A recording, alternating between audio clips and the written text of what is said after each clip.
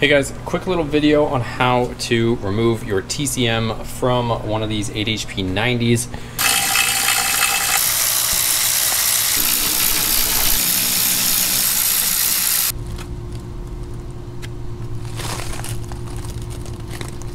Alright, well I got everything pretty much free.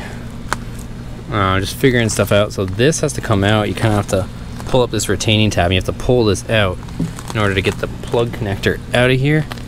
And then there's another sensor there for output shaft speed, which is roasted, but I think she should be free now, finally, and it's out. Here it is. I'm just gonna jump straight into it. It is possible.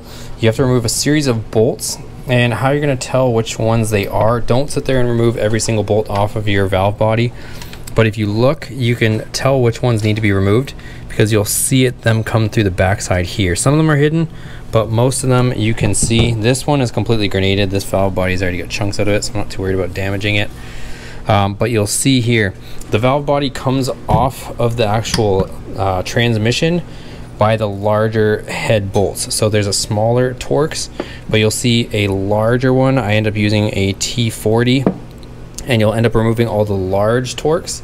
That's the ones that hold it to the transmission. If I run out here real quick, this grenaded 8HP90, but the ones with the larger Torx are the ones that hold it to the actual transmission itself. So I'll remove all the large Torx, and then that will get the valve body off of there.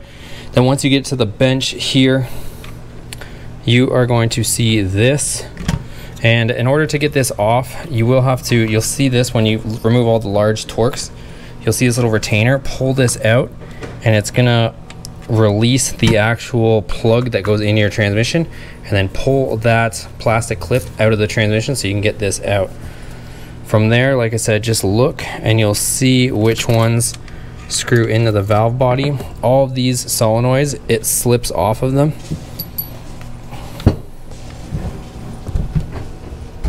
And you'll see this, so this will start to lift straight up. So it'll lift up, and you'll see these kind of locating posts here. And you're just gonna lift this whole thing up. And this is your TCM. I don't know if I'm gonna be able to salvage this one, because as you can see, we got a sensor broken here and a sensor mauled over here. But this is how you remove it. And that wire goes over there. So there we have it. So the TCM is right there. You can see the brain in the middle, but I don't think I'm gonna be able to salvage this because, like I said, it looks like this is all one integral unit. Normally you'd be able to swap this all over if obviously that was good and that was good, but mine is not, so I might be stuck. But that shows you that you can remove your TCM, swap it over to a new transmission if you're doing something like I am. I was hoping I could swap this over, but like I said, that mauled sensor and that one, I think are gonna prevent me from doing that. So if you guys enjoyed this video or found it helpful and informative, make sure you give it a thumbs up.